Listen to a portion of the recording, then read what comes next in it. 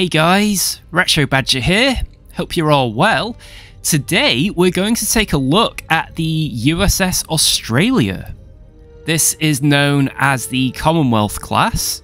Now straight away, it appears to be a ship that's upside down. Now I think there may be a bit of humour going on here, as we know Australia is in the southern hemisphere, and I suppose technically upside down compared to the northern hemisphere. This ship, however, despite its upside down appearance, is highly capable. It's armed with a sophisticated photon torpedo array, it can fire quantum torpedoes, it has a pulse type cannon, and even comes equipped with armour plating. I thought a good first test would be to go against the USS Enterprise F, the Odyssey class. They feature similar weapons, although the Enterprise F doesn't have any pulse phasers. Let's see what happens. Okay, here we go. Oh man, this is so weird. Right, let's get our torpedoes ready. Pulse phasers. Ooh, which missed.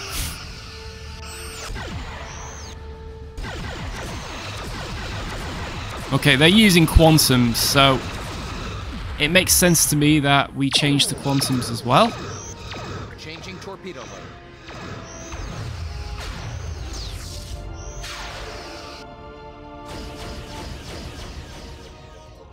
Ooh, there we go. Oh, they're tracking! Oh! That is a big saucer section, isn't it?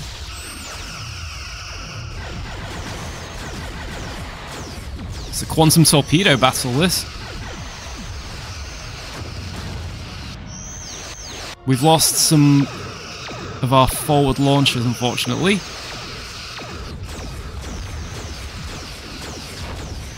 Now, the Enterprise F is actually auto-distributing its shield.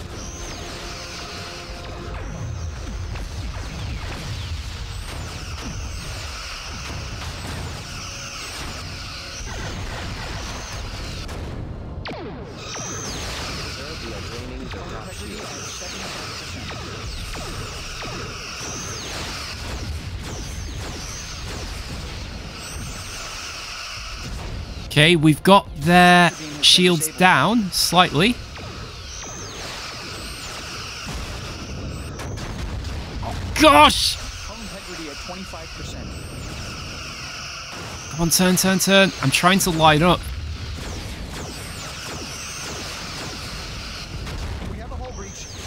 Yeah, I think we do. Ooh, no, no, no. Oh, the shields absorbed that. That was good. Oh.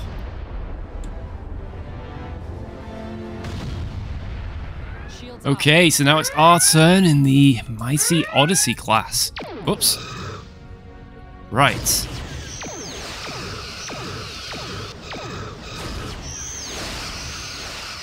I'm surprised at the Australia's performance, to be honest. I thought it would actually beat the Enterprise F quite easily. Well, let's see how the computer handles it. Okay, we've already... we're damaging their armour quite badly there, actually.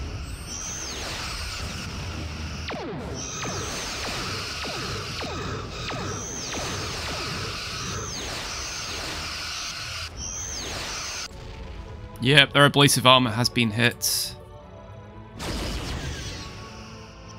I think they're changing to quantum torpedoes, as they've not fired any photons, I don't think, yet. But will they get time? Oh, there's the pulse phaser and the quantums. Here they come. Okay, we've got through their armor. We've got their shield generator. Things are not going good for them.